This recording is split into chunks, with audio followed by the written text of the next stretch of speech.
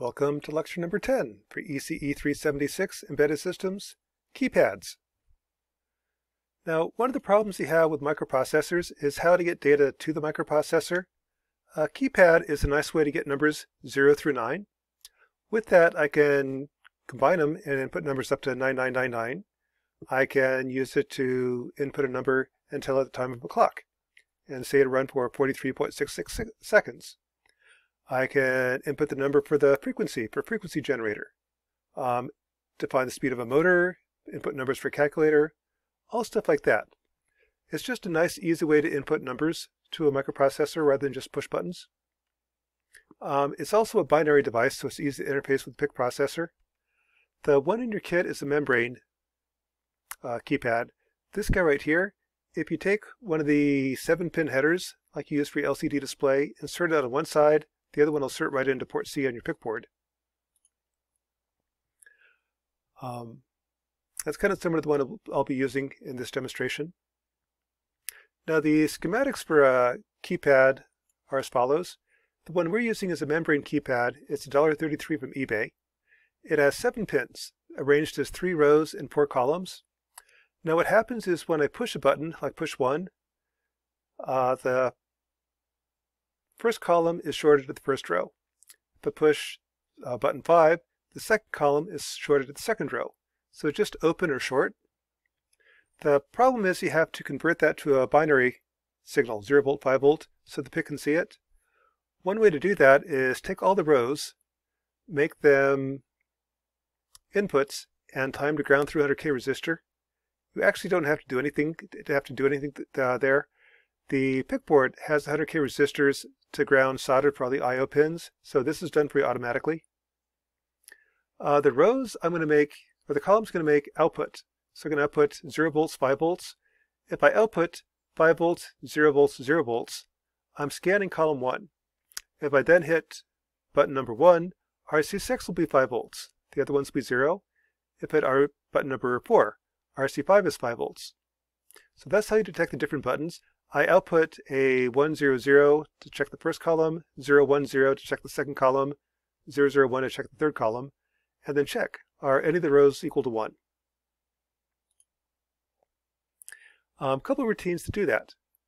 This is kind of bottom-up programming. Yeah, let's put that there. What I want to do is at the lowest level, just find out what key is pushed. So what this routine does is it's going to have the default is FF. If no key is pushed, that's what gets returned. I'll then check the first column. Port C equals 4, outputs a 100, checking the first column. If RC6 is high, I push key number 1.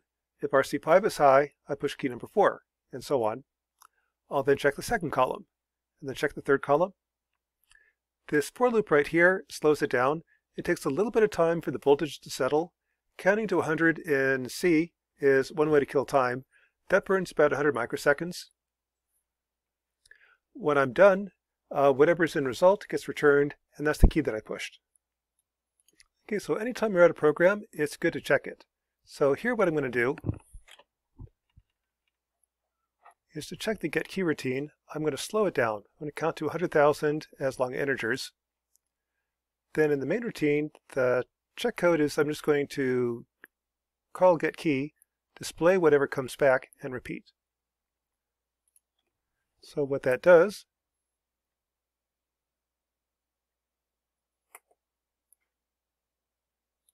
goes downloading the code.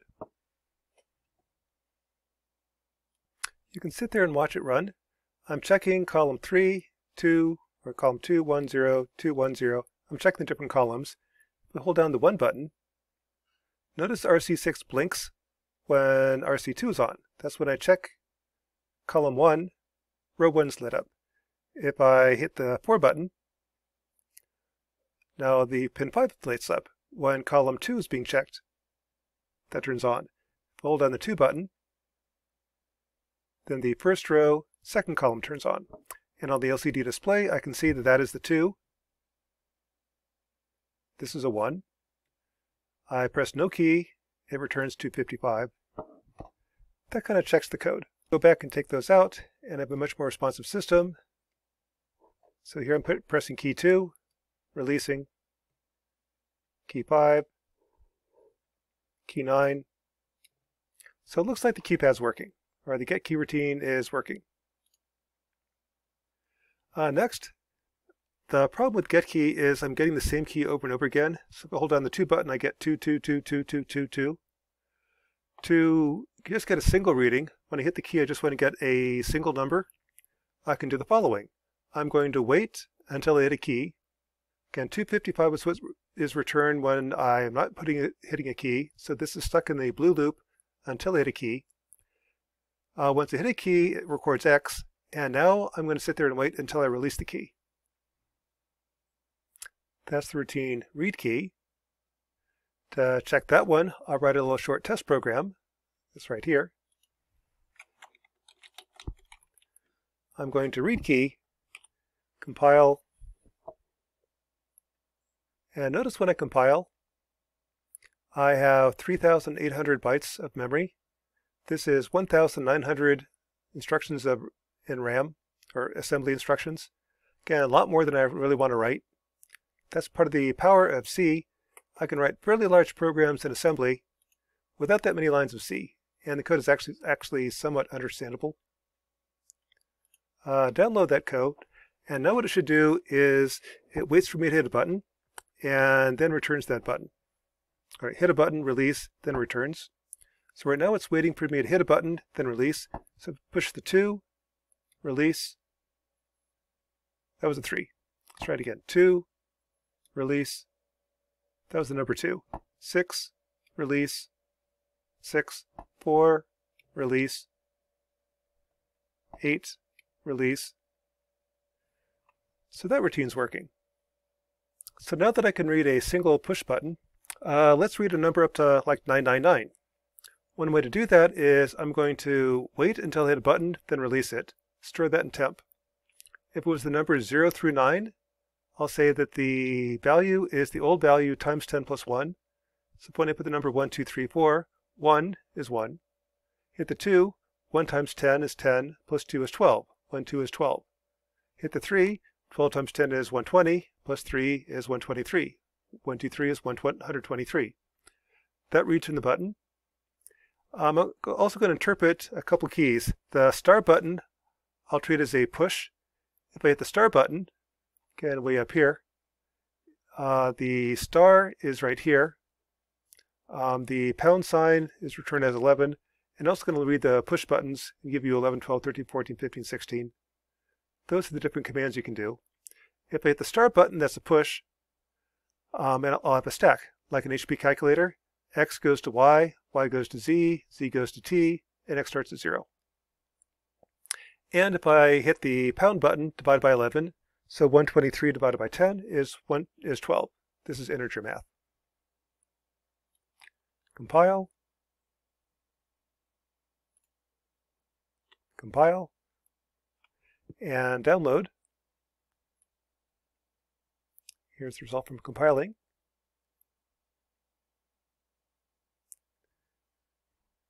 Now let's download that program.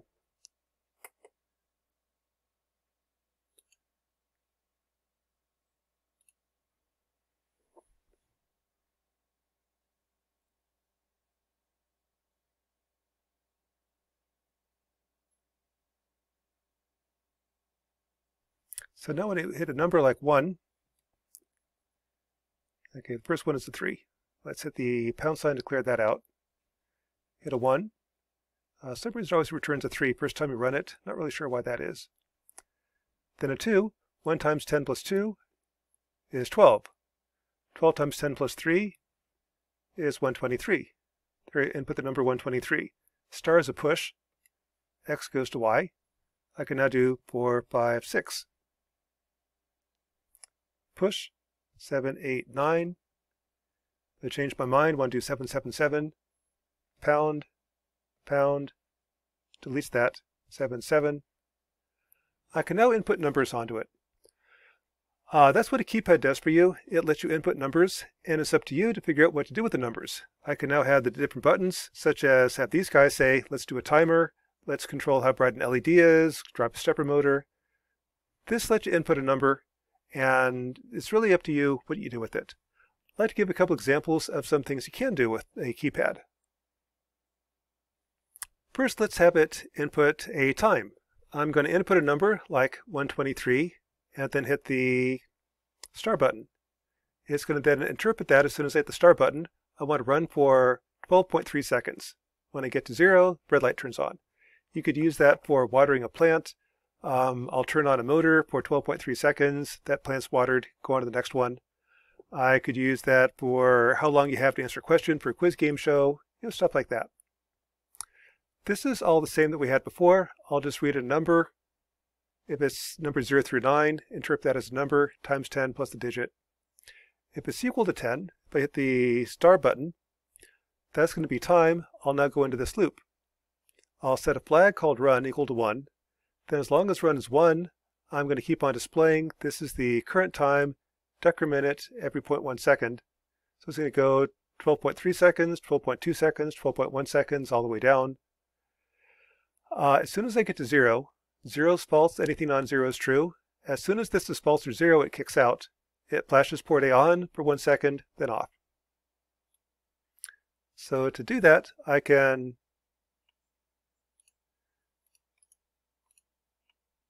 here I previously saved that in a file. It's supposed to be alarm clock.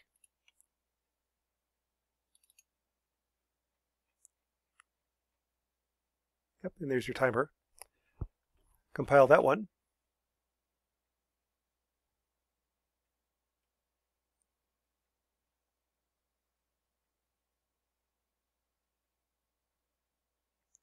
And then download.